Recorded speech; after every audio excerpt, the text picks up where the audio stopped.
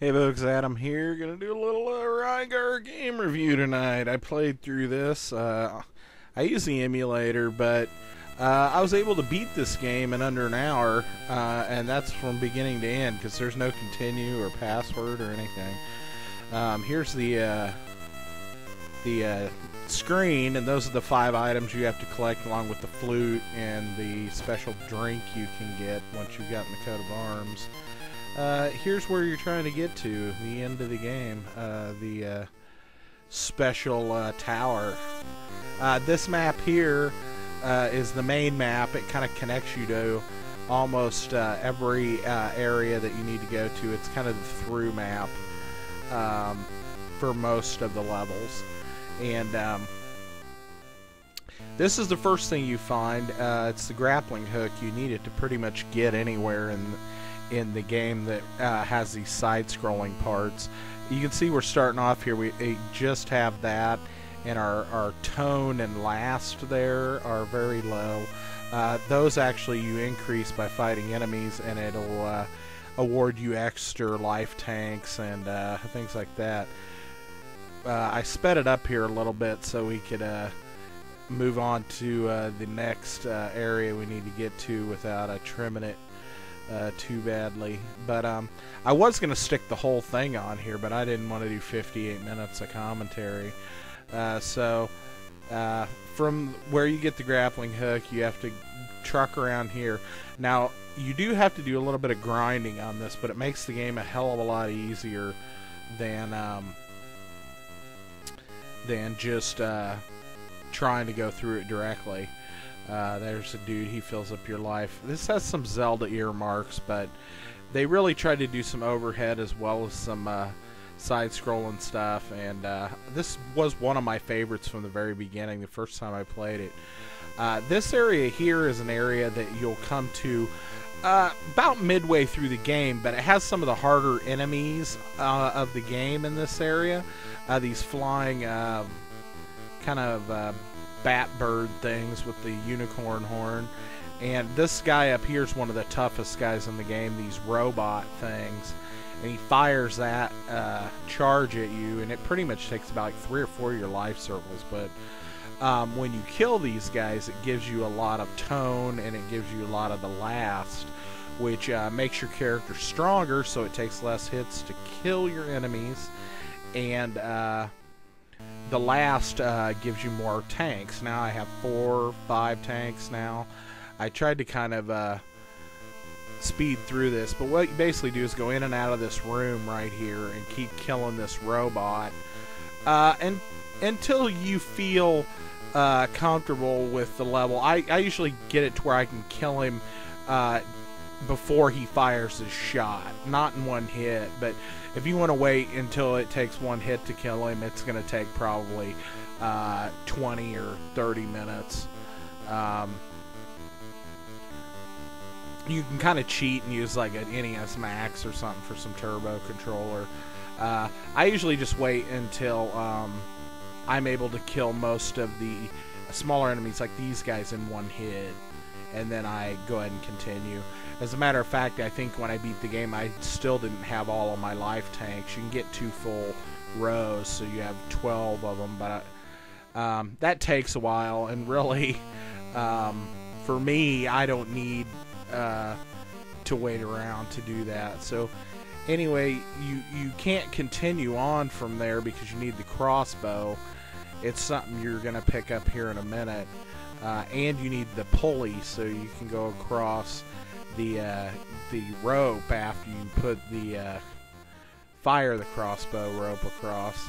Here we are doing a little bit of this double speed camera. I don't even know how this shit's gonna come out when we're doing the gameplay, but here's Magic Man filling your life up again. We're headed to get the pulley.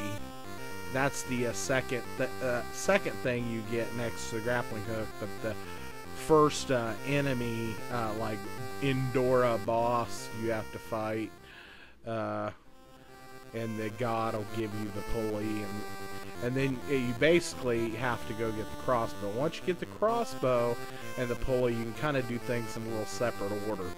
This area right here is where the tower is. If you want to go find it, you have to climb up a ways. But if you continue on to the right all the way and go through that door, you end up in this forest, and there's a boss at the end of this area. And so we're trucking along, I'm not showing you everything because if you want to be able to play the game and enjoy it, I didn't think you'd want to see every single thing. That's why I'm not posting the straight game run. And plus, I don't think any of you would sit and watch an hour run on Rygar anyway. Here you employ the glitch trick that a lot of Nintendo games have, where if an enemy's toward the side of the screen, you can make him disappear if you kind of jog it back and forth. This is a little bit of a jump if you miss it, but you know, I wasn't sweating it. Here's the end boss, and watch how many hits it takes, folks. I think it was 3. 3 hits. That's all it took. I lost 1. Now, if you don't power your guy up like I did, sit and grind for, I mean, literally it was like 10 or 15 minutes max.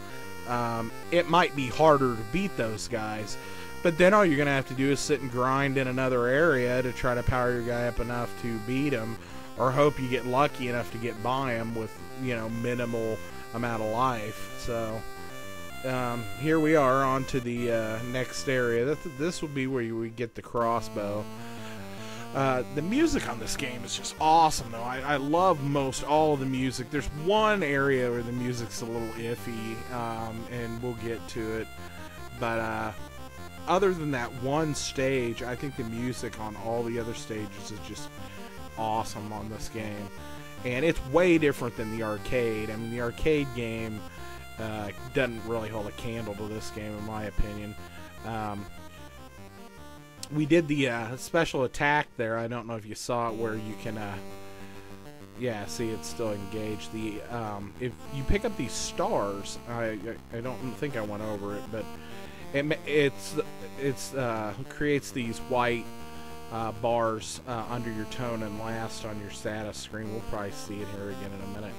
And you can do 3 different things. They're not really magic, but you can do a power-up, which makes your shield weapon a little stronger. It basically makes it a little longer, and it seems to retract and fire quicker a little bit, but it's really not more powerful. Here's this boss. 1 hit, 2 hits, 3. See, so once he's powered up, he's kind of like a badass. That's why I didn't want to show you how to go through the whole game, because I mean, really, if you want to have fun with it, part of the fun is finding the areas on your own and stuff. And if this gameplay doesn't do it for you, and you really want to see every single little thing, I'm sure there's either some other gameplays or there's maps you can download and stuff. I know the Nintendo Power Player's Guide had some pretty detailed maps, even on the final castle of this game in it. So this area has one of the harder bosses at the end. I think he's almost harder than the end boss of the game. But here you have to use the grapple, the crossbow, and the pulley. And I think here you pick up the armor, which I don't really know if the armor helps you, like makes it so you take less hits. See there, I did it. You use this thing called attack and assail. Basically, it's like a lightning attack. It kind of kills everything on the screen, or at least impacts or hurts everything on the screen. This guy hit me once. You grapple up there, you hit him again, and he got us down to 2. But this run that I did on this game, like I said, I beat it in under an hour. I probably goofed around a little bit. I could probably tighten it up. I bet I could beat this game in about 45 minutes if I was hauling ass and I had a practice run and pretty much knew exactly where I was headed. This area is kind of where you start the game and come over and go into that main map. You have to revisit this area to get the Pegasus flute, which you use to open the door to the end level.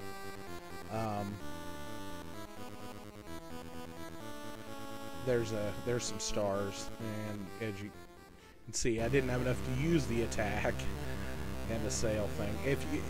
If you're full on the stars, I think it's 8 bars, you can fill your life up, like all the way up. So that's kind of a good thing to have sometimes. The power up, you have to reset it. Like if you die, every single time you die, you have to re-engage the power up for your weapon to be a little bit more strengthened in a way. There's like a big snail dude. I love the music in this area too, but the enemies really just stand no real chance. And like I said, I did earn one more life circle up there, but you know, I really, you know, and most of them only take one away when they hit you, and that might be because you're powered up too, or you have that armor now. I don't really know. This guy's like 2 hits and you're done, or 3. And we go in there and get the flute. Go on in there. There's the flute. Play this instrument atop the Tower of Lyle to enter the final level. I think we're going to get the coat of arms, and then we are pretty much done. That was a pretty harsh cut. I might correct that before I turn this video over. There's this door out there, and it's just a glitch thing, and it's been out there, always been out there on, you know, even on the emulator version, everything. It's always there. There's no way to get to it, and there's probably nothing in there anyway. Now the music on this level, I really don't care for. It's just like this dun dun dun dun dun dun dun. It's just kind of annoying, but here's this big powerful dude. There's 1 hit, 2, 3, 4, 5. Most of them don't take more than about 5 hits. Oh, there's the armor. I must have got the whatchamahoo's coat of arms or whatever. There's this one guy that'll keep asking you, do you have the coat of arms? Once you get the coat of arms, he gives you that potion that allows you to refill your life. And actually, they're nice enough to put one of those guys inside the last level, so you can get a potion before you go fight the end guy. It's pretty nice. I usually like to have my stars filled up and that potion, but he's really, yeah, if you'd never fought him before, you know, but I don't know. I've beaten this game so many times. I remember beating it at like 2 in the morning, you know, just sitting in front of the TV when I was, you know, 13 or 14 years old for the first time. You know, everybody else had went to bed pretty much. It was like a weekend, and I was playing on a black and white TV, and pretty much got up and went out to our one-color TV we had in the house, and hooked up the Nintendo and went to town and beat this game. So yeah, I met the 5 indoors. I've got all their shit. We're ready to roll. See, I'm still 1 circle short of having full health. These guys aren't helping either. This stupid little pot-bellied pig thing. Alright, blow the flute.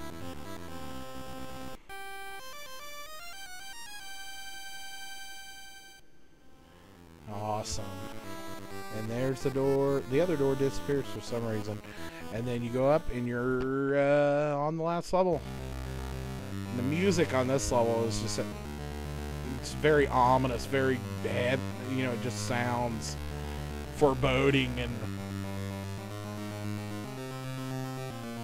like you're just, you know, everything is just huge. The whole level's huge. I mean, look how many screens you have to run over, you know, and back just to even get to the entrance. And if you haven't played the PlayStation 2 version of Rygar and you're a Rygar fan, you definitely need to play the PlayStation 2 version. It was one of the first games that I remember playing that actually kind of gave me vertigo pretty bad, because there's a sky level where you're using the pulley crossbow thing and you're going from platform to platform, and I'm kind of scared of heights, and it did give me vertigo. And that's rare for a game to, you know, do that to me. So most of the guys in here, it's not worth fighting them. You're just wasting time if you fight them. You might as well just run by them. Our goal is to get to the guy that's gonna give us the potion, because not only does he give you the potion, he fills your life back up. So basically, you know, I mean, I don't know if this makes me a pussy because I didn't really fight any of the guys in here. It's just the best way to do it. I mean, otherwise you're just wasting your life. And there's the guy who gives you the potion. Fighting these guys, and they take a few hits. I mean, they're not punks, but I mean, it's just as easy to just, you know, kind of run by them.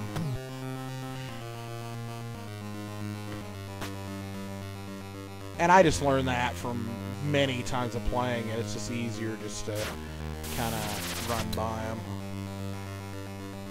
And there's not even a lot of enemies on this final level. You just gotta kind of know your way through it. And I've just beat it so many times that I just know the exact way to go. Otherwise, you'd kind of have to kind of hunt around in here and stuff and figure out where you need to go and go the wrong way, and, you know. We're getting close. I lost 4 health circles so far. I think I fill it up before I go in. We'll find out. I think I fill him up before I go in with either the stars or the potion, and then I might have to use it one more time.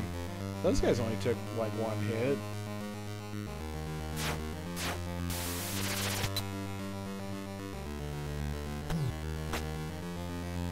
I love when they disappear totally. That was a Nintendo staple where everything would flicker or guys would disappear when there's too many things on the screen. I just love Nintendo though. Here, this is the end boss. We're gonna go ahead and take it to the recover. Oh, we went attack and assail. We said screw it, we can beat this bastard without even filling up our health. Here he is. I just hit him with the lightning. Go ahead and fill up at 3 circles so he's taking 3 down a whack. Ta-da! Just keep jumping at him and swinging. Just, there's nothing to hide behind or any real way. And you don't have a projectile weapon, so you got to get right up on him. So, I mean, there's really nothing more you can do. Here's the classy ending. It almost looks like Noah's Ark here. We got the dove and the rainbow and the water, you know, receding from the... I know it's not Noah's Ark, but that's what it kind of reminds me of. The door of peace was opened, and peace did again come to Argul. People regained their smiling faces. The warrior who finished his fight returned to Argus. The warrior of Argus, you are a true hero. End. That's it. That's the end of the game. I don't even think there's any credits. And that's basically it. I love this game, and I do recommend the PlayStation 2 version wholeheartedly if you're a Rygar fan. So I'm going to get out of here. Thanks for watching, and see you next video.